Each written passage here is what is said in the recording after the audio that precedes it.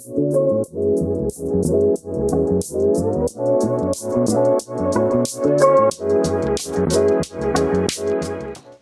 welcome back to the channel. If you've been following along for a while, we've been working on this 2002 Scamp trailer.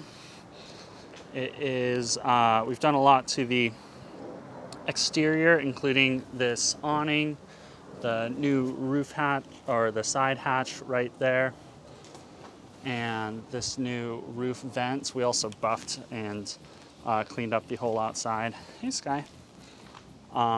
So if you want to check out any of those videos, they'll be linked in this corner.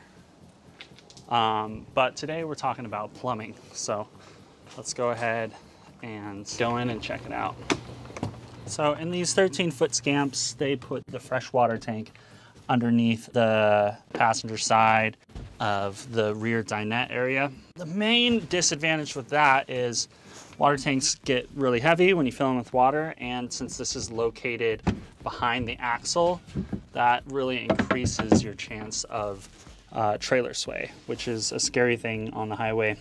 Basically what Scamp recommends is to leave this tank empty and then fill it up when you get to your destination. What that means is if you're going to a campsite that doesn't have water already at it, then you've got to bring your own jerry cans or find another source really close by. So when I got the Scamp, all the lines were really gross, had algae and gunk in it. I just didn't really trust the way everything looked. But the first thing I did was I had to deconstruct everything. At first I didn't realize this, but it's really easy to just remove the back bench seat, and you just take out some of these screws, at least in my model, and it pops right out. It's really lightweight. There was still water in the tank, so my first move was to drain all the water out of the tank. So the tank had a little tap water type looking thing that you could twist to open up, and when I did that, nothing came out. So I went underneath the Scamp to where the drain hose was and saw that it looked like it was plugged. Cleaned it out, and finally just this nasty gross stuff came out. So I knew the same stuff was probably in the lines too, so what I ended up doing was disconnecting the hose from the faucet and taking an air compressor and blowing all the water through the system in reverse and back into the water tank. From there, basically all I had to do was disconnect all the lines from the tank and remove the tank and remove all the lines. So my process for cleaning out the old tank, first I just ran a bunch of water through it, plugged all the holes, shook it up a bunch. Then I filled the whole tank with a bunch of water and a little bit of bleach and let it sit overnight. I ran several more tanks of water through it, gave it the old smell test, and I decided it was good to go. I thought it would be a good idea before I put the tank back into the Scamp to repaint the wood underneath it, just to give it a little bit more protection from moisture. The old lines and fittings were 3/8 inch, I believe, but the new water pump I got used 1/2 inch internal diameter lines. From there, it's just a matter of screwing the bands back in and then attaching all the hose lines.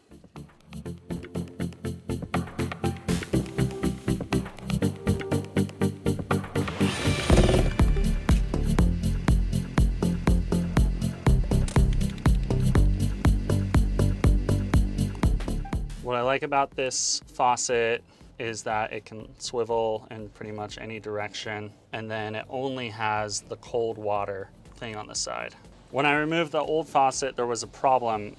The hole for the old faucet was maybe 2 inches across, and the hole that this one needed was more like 1 inch, maybe 1.25 inches. So I went back to my Richlite scraps and made a new flange, first by making a big round piece with a hole saw, and then taking that round piece and making the proper size hole for this faucet. Then I ran into another issue. This faucet uses a thread on the bottom that is different than what we use here in the US. And I was about to go on a trip, so I ended up using temporarily a shower steel hose. After my trip, I had the new adapter piece so I could get a proper fitting. Oh, that's right, I'm out of water. So jerry cans are pretty convenient to have. Like I said, I don't want to drive around with the thing full of water for all the sway. So this is the gravity fill to fill up the water tank. Nice guy. And that brings us back to here. Another thing on trailer sway, I found that I was able to mount my other jerry can to the tongue of the Scamp to put just a little bit more weight up front. One final note. So the gray water empties out right here. Depending on where you're camping, it might not look good to have your dirty dishwater coming out. I mean, you might not be comfortable leaving dirty dishwater in certain areas anyway. So I haven't come up with a gray water auxiliary tank yet. So I'm thinking of solutions, but if you have any ideas, let me know in the comments. That would be helpful. Anyway, I know that plumbing is an incredibly boring topic, so thanks to those of you that stuck through to the end.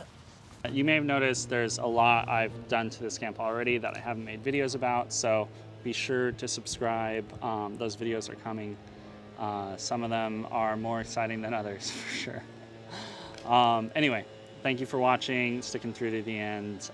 We'll see you next time.